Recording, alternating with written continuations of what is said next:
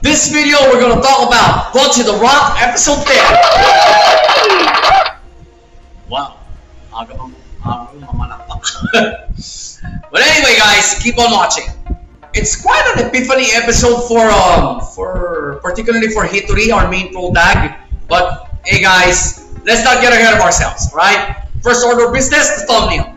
Like I said just a few seconds ago, that it's been an epiphany episode for Hitori or Bocchi. This thumbnail came about when she was watching what's it called this? Hiroi's band. Eh, medyo namangha siya kasi psychedelic rock pala ang genre ng bandang ito. So while she was listening, talagang na-breakdown niya yung yung individual performance ng bawat member. Was she motivated to perform well for her own band? Probably. Of course, with a few words of encouragement from Hiroi herself after the performance. Not only is this scene visually stunning, pero the song that was playing talagang na-add up okay? Na-add up, na-emphasize ang pagiging awestruck ni Bocchi. Hence the thumbnail. So with that in mind, let's get to the nitty-gritty of this episode, guys. Pace! Typical slice of life pacing, right? It's a bit slow, pero medyo bumilis kasi nung what you call this?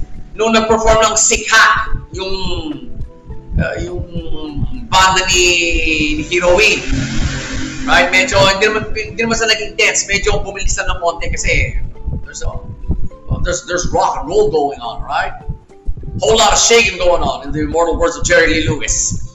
Do I have complaints? No, absolutely not.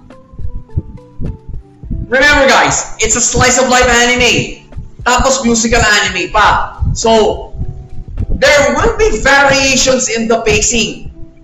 Lalo pag tumugtog na yung kanta na relevant doon sa eksena, especially yung psychedelic moment na nangyari kay Hitori, right?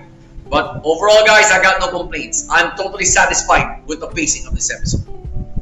Flow naman. First gear shift here was when Bocchi decided not to submit that form for the cultural festival, which actually highlighted the opening scene. For me, guys, that's a no-brainer. Bakit? It triggered the entire episode. Second gear shift was when Hiroi visited Starry, of course, in her drunken self. Ay, free boost naman dyan.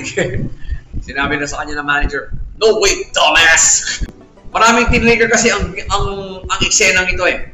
That's why I called it a gear shift, guys.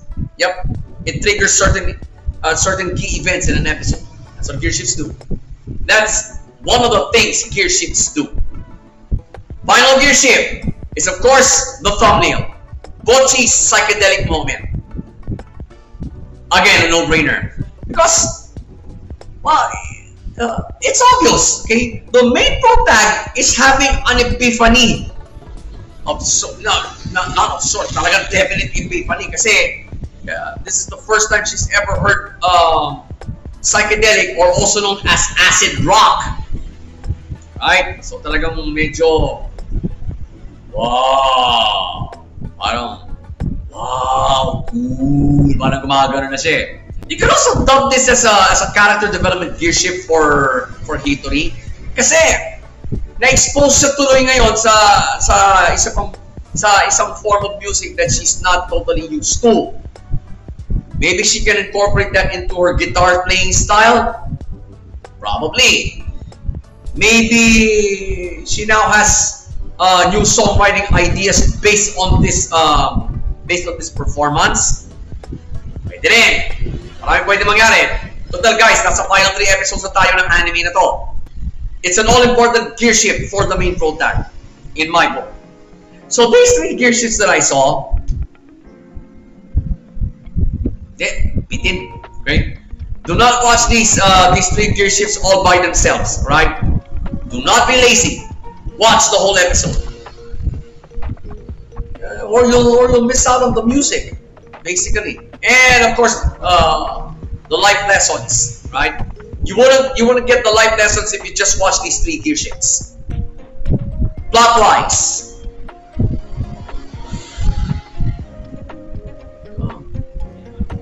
There are the usual fantasy sequences, alright?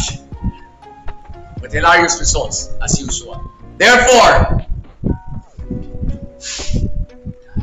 malinis ang plot, guys. Psychedelic moments and yeah, basically fantasy sequences aren't exactly detrimental to a clean plot. They actually help. They actually enhance the cleanness of the plot because they're in the same. They still fall under the same continuity, but they are showing the viewer what's going on inside a character's mind. Okay, at that moment. Kaya I totally don't object to Bocchi's fantasy sequences here. Okay? Kasi talagang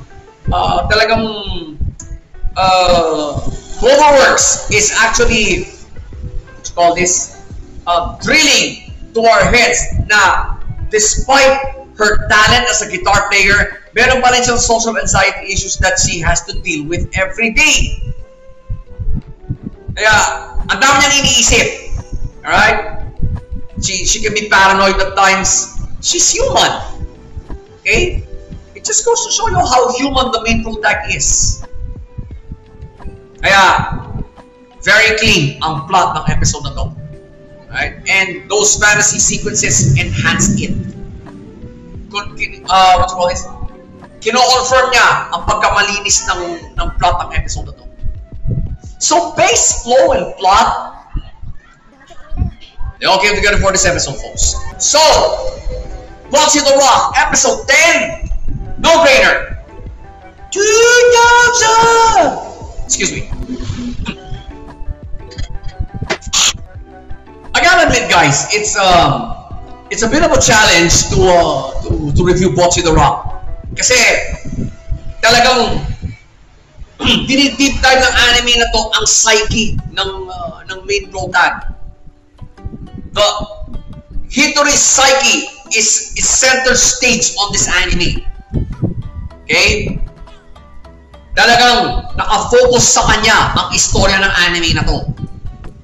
And of course, she has to deal with these social anxiety issues and the paranoia that sometimes comes with it. You gotta feel for the main character. That's why it's a bit of a challenge. Kasi so many opportunities to deep dive. For me, I'm a sucker for deep dives. Okay, kaya in the end, talagang hinihimay-himay ko ang mga moments na pwedeng i-deem as relatable for the ordinary viewer. Right? But nonetheless, Cloverworks has delivered again with this episode of Bocchi The Rock. So, remember, we're on the road to the finale. Final 3 episodes na. So, dalawang episodes na matatapos ang anime na to. So, let's wait for the next episode. But in the meantime, guys, watch the next review.